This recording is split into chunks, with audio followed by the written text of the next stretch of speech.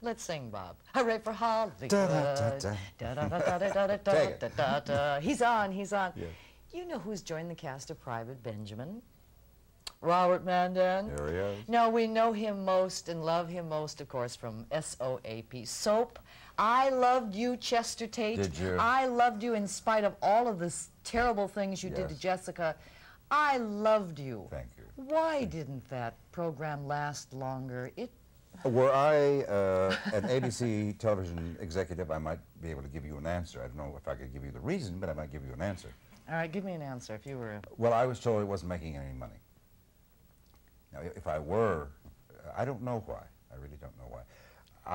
I sort of personally have felt that had Silverman stayed on at ABC and not made his big move from the dumper, that we might have still be around because he was responsible for the show a lot. I mean, he really was promoting it and supporting it in the beginning.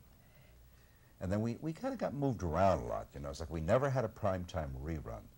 And a lot of shows find their audience in rerun season. You know, the people stick with the shows that they're loyal to, and then in rerun season they say, well, I'll check that show out that people have been talking about. But with us, we were on the first season opposite Johnny Carson, the second season, I don't know, and the third season was called Find Us If You Can. I came home one night at 1 o'clock in the morning, turned on the TV to see if there was some news or something, and the show was going on. Soap was going on, and they played 2 half hours back to back. And then they said, well, we're testing the theory that maybe it could be an hour show, because the cast was so enormous. There were 14 of us in the 2 families. And then it just kind of, you know, we were top 10 show the first year. Then we got moved. Then we were top 15 show, and then we got moved. And then the third year, we managed to stay in the top 20, and then we got moved. And the fourth year, the bottom fell out. Yeah, just nobody. Well, that's unfortunate because it was a jewel. I wondered if the moral majority had had some kind of effect because your characters were so strong and outrageous. A lot of people said the moral majority, but I just don't believe that. It was just the ratings. The people.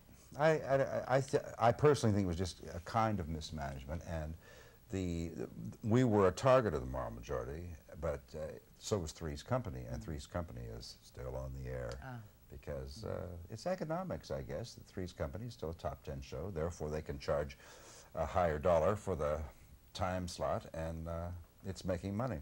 And I guess it really was the fact that we weren't making the kind of money they wanted to see. Because the show played out of prime time in so many markets in the first 2 years that they just couldn't charge top dollar for it.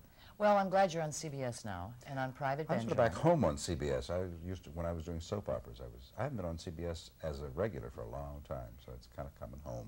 Now you're going to wear a uniform and you're going to have to polish your shoes and have spit and polish. What kind of a character will you be? Well, I did the last 8 shows of last season, and we have a whole new writing and production staff, so we're not quite sure exactly what direction it's going to be in. But Colonel Fielding is a man who wants to be more than he is. He wants to be a general, and he's out in Fort Bradley, which is Fort Nothing. You know, I mean, where is it? He could be out in the middle of the boonies for all he knows. And he's trying to balance running this thing with a lot of women. There are a lot of women there, you know. That's true. Women don't belong in the Army. You know. Seriously? No, that's what he thinks. No, I wonder what you're feeling. What are your feelings about sending a woman to the front line in combat, hand to hand? Oh, no. No? No. Hand-to-hand combat with ladies is for the bedroom. It's not for the front line. Come on. Should they be flying the jets, though? That's okay, yeah. I don't know, I guess, I don't feel like I'm a chauvinist because my wife is a very liberated lady, but I feel like sending a woman into combat is not a very male thing to do. I mean, if a woman really wants to go out there and fly a plane and, you know, shoot down zeros or something, I'm dating myself. The big war. Yes, yes. Nancy got a 0, she got another 0. I know, I just don't see doing that somehow. Well, you and Eileen Brennan, you know, with the way she two can cuckoo mug. people. Oh, she's a wonderful actress, and Isn't I'm she sure fun? you Yeah. two together will... We had a great time last year. I'm really looking forward to Yes. what they come up for us for this year. No for We have to go. Oh, so soon? We've only just begun. Yeah. Same time. Life is a music cue, right? Next year. Okay.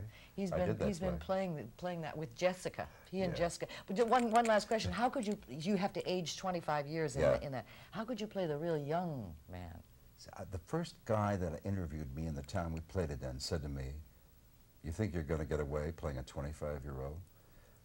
And we had a lot of wigs and a lot of tape, you know. And you pull everything back and try to. It's fun. I mean, we didn't play it for serious, but when I came out, I had devised a hairpiece that came all apart and revealed more of my own hair. And in the last scene, when I came out, I could hear all these titters and people saying, "That's his real hair. That's the way he really looks." Old. Well, Robert, you will always be Chester Tate Oh, in my memory. Oh, it's a beautiful. You should be very proud of the we gem had a that wonderful you created. time. And we'll look forward to seeing him now on Private Benjamin on 10/11 Strong. Thank Maybe you. you'll grow to love Colonel Fielding, even as you did Chester Tate. I'm certain. I'm certain. Thank you. We'll be back. 10/11 Morning continues.